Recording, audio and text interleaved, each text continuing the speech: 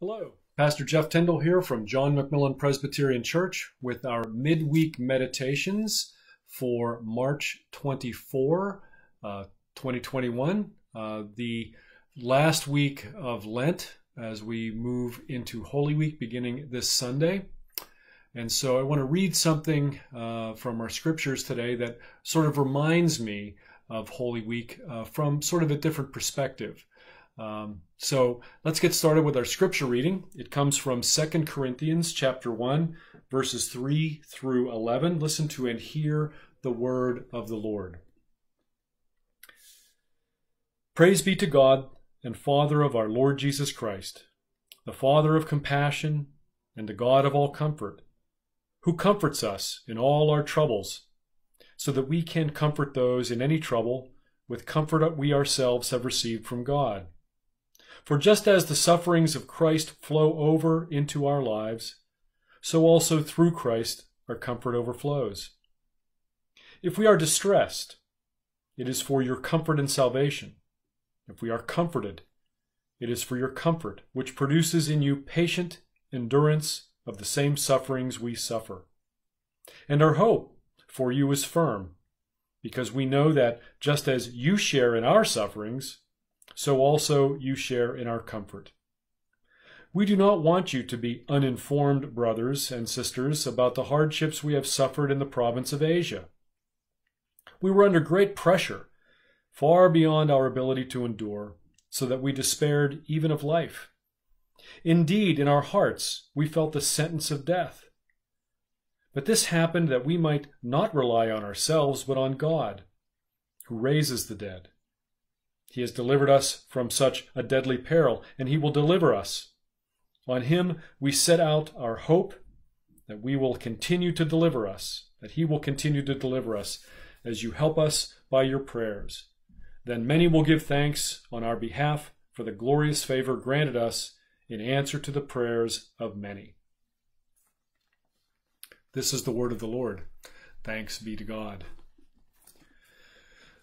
This scripture reading actually comes from a devotional that I've used over the years from time to time.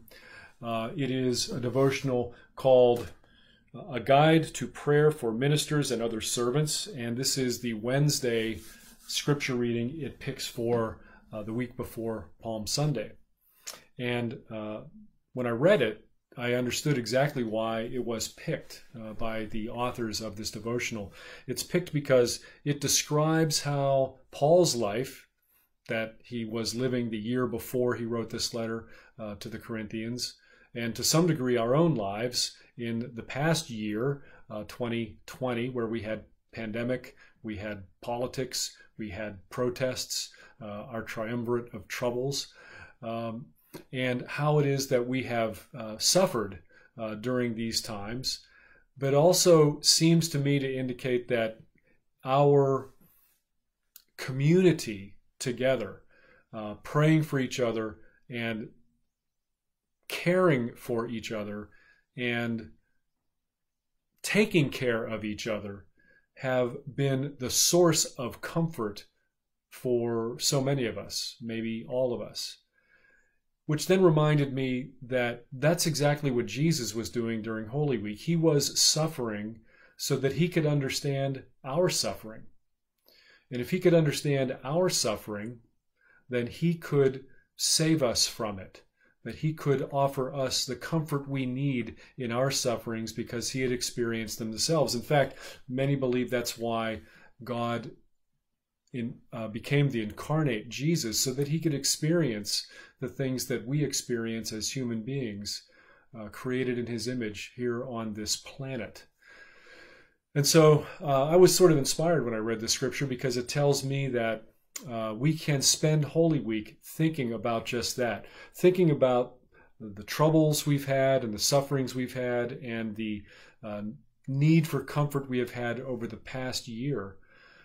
And recognizing that these are things that can actually be beneficial to us when we join together as a community of disciples who care about each other, who care for each other, and to give each other hope. Because no matter what, the end result is God gives us life and will give us eternal life. And so these things that we are experiencing now are just a moment of our eternal existence, and we can receive comfort knowing that Jesus was aware of it, experienced it, suffered and died, and then rose from the dead to be in eternity with the triune God and ultimately with us. So I think that gives us comfort, and I think that gives me comfort, and I think it's something we need to think about over Holy Week. So spend some time pondering how it is that Jesus' suffering for us certainly overcomes any sufferings we might have experienced over the past year or so. With that being said, that's all I got. Now I want to share some announcements with you from the church. First of all, it is Holy Week that's coming up, and so we will have Palm Sunday, 10 o'clock in the parking lot. We will also be doing it on Facebook Live as always.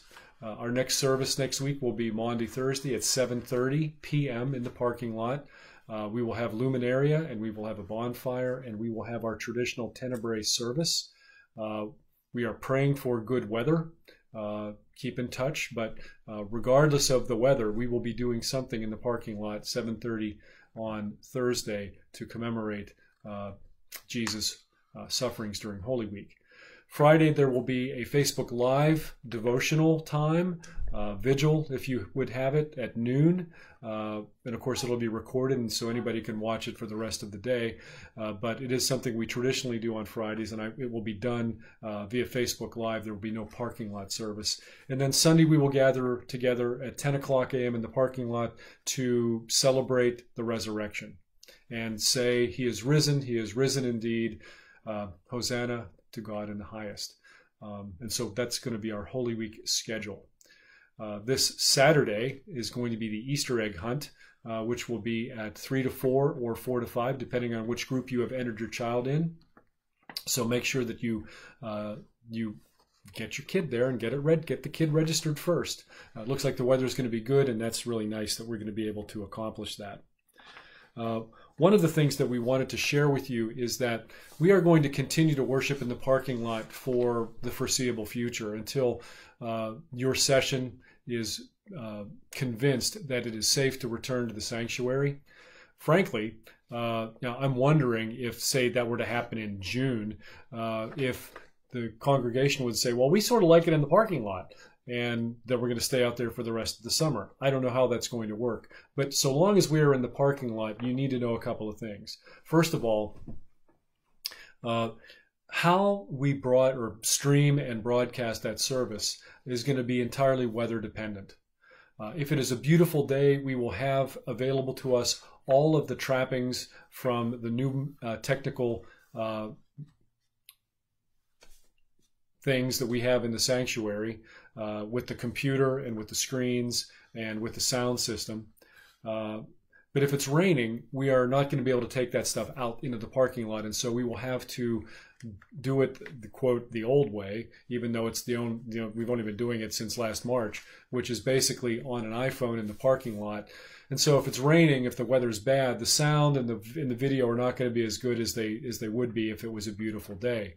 Now, if it's stormy, if there's thunderstorm, if there's high winds, if we think it's dangerous to be in the parking lot, then the worship team will actually go back in the sanctuary, and we will do the worship service stream from there. You can still come to the parking lot. We will still be broadcasting on FM 89.5, but we leave that up to you. Just so you know, when you tune in, if you are doing it from home and you see that it is the old iPhone service, you'll know that it's probably raining. Or if we're in the sanctuary, you'll know that it's probably storming. But if we're outside and things look great, you'll know that the weather is great. One great hour of sharing will be Sunday, Easter Sunday, so please participate in that if you can. And I think that's pretty much all I have in terms of announcements for this week. So let's get to some prayer. And what I want to do is I want to use this book to offer a brief prayer, and then I'm going to recite a hymn, believe it or not. So the prayer is actually a prayer of invocation that comes from this book for Palm Sunday, and it's this. So will you pray with me, please? Almighty God, you are the light and life of every soul and our source of hope. Grant that in this time of Holy Week, we may experience your transforming power, preparing us for the ministry of this day. In the name of Jesus Christ, who taught us this prayer, saying, Our Father, who art in heaven, hallowed be thy name. Thy kingdom come, thy will be done, on earth as it is in heaven. Give us this day our daily bread, and forgive us our debts as we forgive our debtors.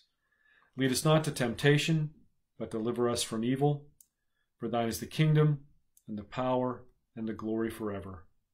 Amen. And now, a brief hymn. I'm not going to sing, but I do want to recite these words because I think they're important. The hymn is, O Sacred Head Now Wounded. O Sacred Head Now Wounded, with grief and shame weighed down, now scornfully surrounded with thorns, thine only crown. How pale thou art with anguish, with sore abuse and scorn.